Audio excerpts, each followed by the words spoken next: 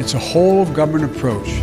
Put climate change at the center of our domestic, national security, and foreign policy. The whole of government. Whole of government. All hands on deck. It's an all-of-government approach.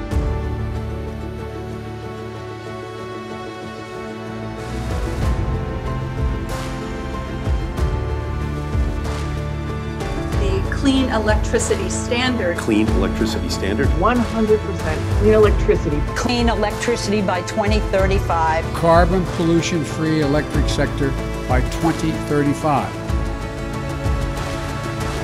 We're going to make historic investments that will seize the opportunity. It has to be big and bold and strong. Well, I'm going to invest $2 trillion in infrastructure and clean energy. We'll launch a new modern civilian climate corps. We're civilian climate corps. Civilian climate corps. We're going to retrofit 4 million buildings and weatherize 2 million homes. I've introduced the Environmental Justice Mapping. Environmental Justice Mapping and Data Collection Act to help identify communities with the most significant pollution burden. I don't think the federal government should give handouts to big oil. Why should taxpayers have to subsidize that activity?